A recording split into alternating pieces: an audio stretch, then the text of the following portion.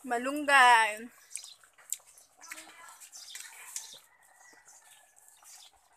Itlog kaya ang ano ko. Naitlog nito tay? Hindi ako. Yung kinatay ni Tatay Warlit na native chicken, may itlog na sa loob. Magudla, duro ya putuanan mo. Yan. Dura, malaban. Ang kailos to, 4 na. Wala pa ko tagay ka kanon. Pugasit ulit na.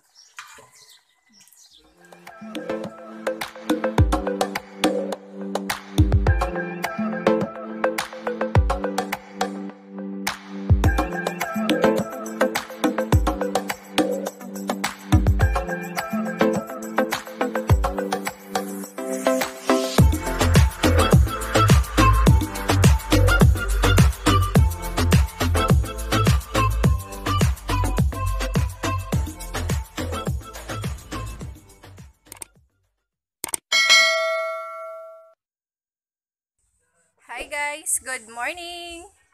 And today is Saturday. OMG, yung music sa taas. Sunday ngayon, yung music sa taas ay yung pambukid talaga guys. So, ang gagawin natin for today guys, yung mangunguha tayo ng i-harvest natin yung radish. Yan guys, si Kel. Tutos balay. So, dito tayo guys kasi magbablog tayo. Tingnan natin yung may baboy kami isang. Yan guys, dito guys. Ang daming compost na lupa. Si Tatay lang ng nilinisan niya yung kanal. So marami yung compost kasi naka-stack dito. So mga hihingi ako sa kanya para oo, matamnan ko ng mga gulay sa pat. May mga pat pa ako diyan eh. So yan ang lawak. Marami nang nakuha si Tatay lang dito. So mataba to kasi mga compost. Kasi pag umuulan, na-stack lang dito at saka yung mga kangkong at saka kamuti dito ang tatataba. Yan guys. Yan. Dito manghingi ako sa kanya ng lupa. Ito tanglad. May tanglad din dito sa Tataylan. Meron din kami doon eh. So yan ilagyan niya ng lupa para lalong tumaba.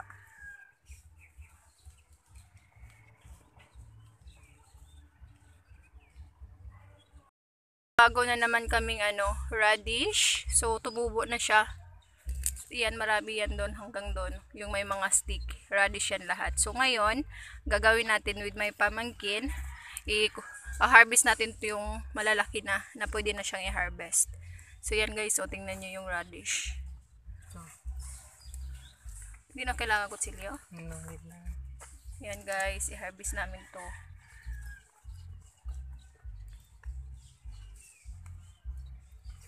Bakit yan?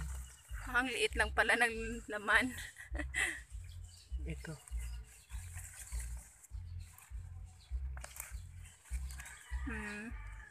Pero mataba siya. Ay, 60. Yan guys, may paa.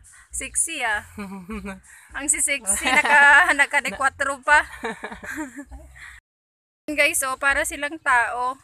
Yung isa talaga naka-form na yung parang leg. Ito naman magpo-form pa lang. Pero yan tingnan nyo. Yan yung laman dito.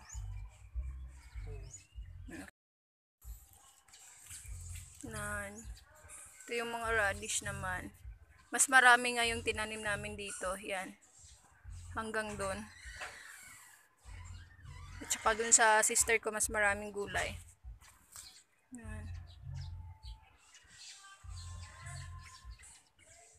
Dito sa probinsya guys, ang jumping rope. So mag-i-enjoy talaga yung mga bata. Yan. Isa nyo lang yung airport natin dyan. Sobrang laki ng airport natin. Naputol.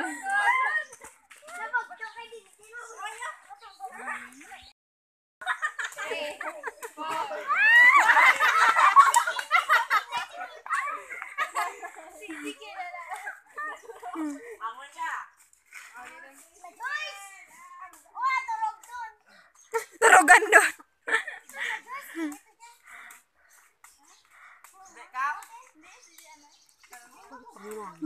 Gani, grabe Humid.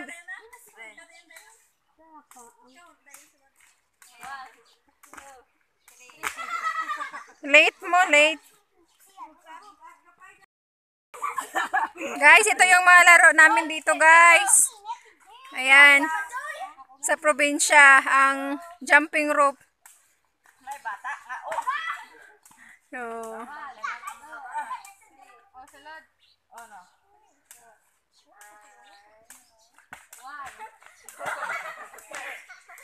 lipay-lipay si Sikba? Nalipay si Sikik ko.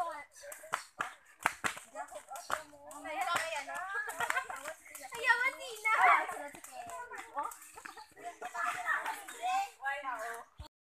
Higher!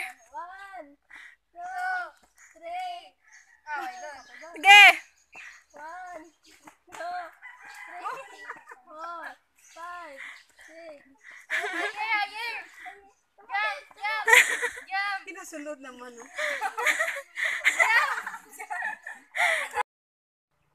Yan na siya. Yoo!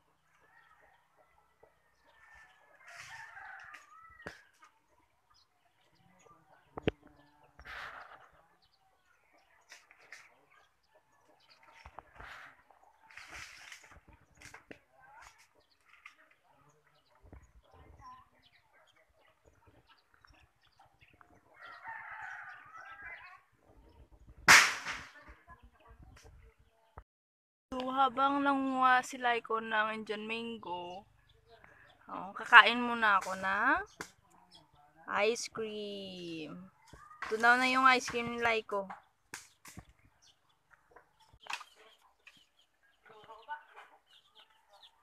Sige.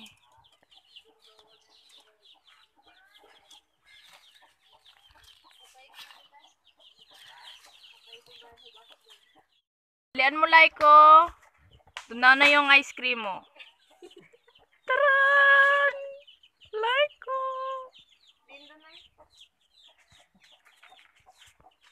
Hinihintay ka na ng ice cream mo, Laiko.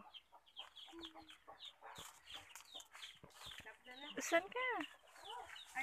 Dito yung ice cream mo, Laiko.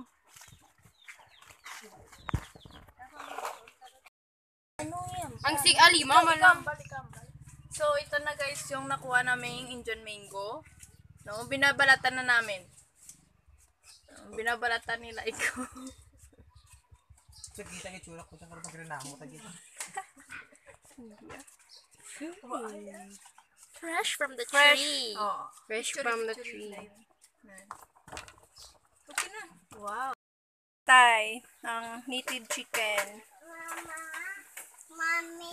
Yes? What is that? No, that's hot. Don't touch it. Muring siya karoli. No, look at your face. Ito guys ay native chicken. Nagisa mo na tay? Ay, hindi natin nakita guys. Nagisa na ni Tatay Warlit yung ano. Yung ginisan ng ani tatay sa sariling mantika yung manok na native chicken. Ano yung dahon-dahon tay? Lumpiran? Alumpiran. Sa mga Ilonggo guys, kilala nyo tong alumpiran, yung parang maasim yan tay, no? Ay, yung maasim to. Kaya mino katao sa uma. Oh, ito tong menu sa taga-province, tong alumpiran na native chicken. Yum! Yum! Tapos mga lauya pa. Nagdada ng kahoy. Ano?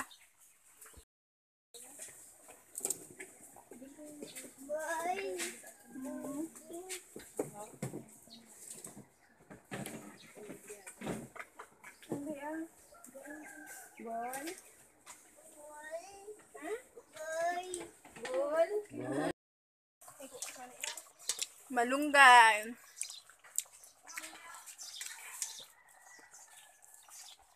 Itlog kaya ang ano ko. Naitlog nito tay? Hindi ako. Itong kinatay ni Tatay Warlit na native chicken, may itlog na sa loob. Magudla duro ya putuanan mo. Yan. Dura malaga. Ang kailos to, 4 na. Huwag yung papatagay yung kanon. Pugasit ulit na.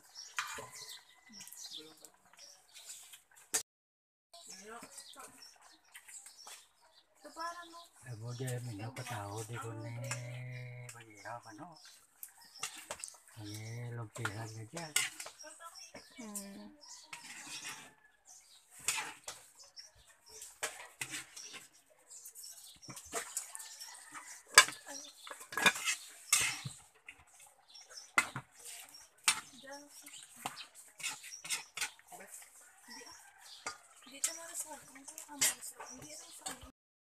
Indian mango.